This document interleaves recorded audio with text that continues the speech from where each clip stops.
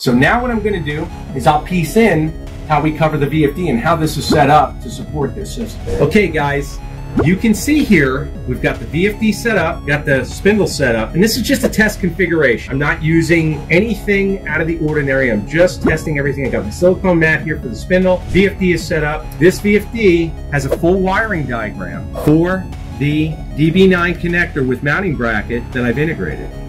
Now I'm going to show you how clean this can be done, okay? This allows the client to wire this in seconds. Watch this. Look closely. Pop this. That's the way this should be done. We have thumb screws, or excuse me, thumb nuts right here for quick mounting, metal bracket, DB9 connector. Here's your jumpers, and everything is connected. White lead DCM. We've got a reverse lead for blue. Forward is black lead. ACM is orange lead. 10 volts is purple lead, and VI is brown lead. Now, if the client has any questions as to what is what, everything is allocated here in color configuration. So it's very simple to hook up and very simple to work with.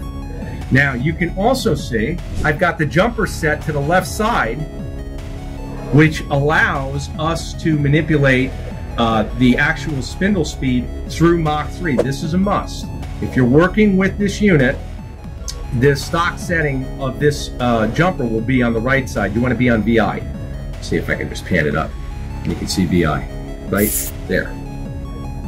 So that's a must. Okay.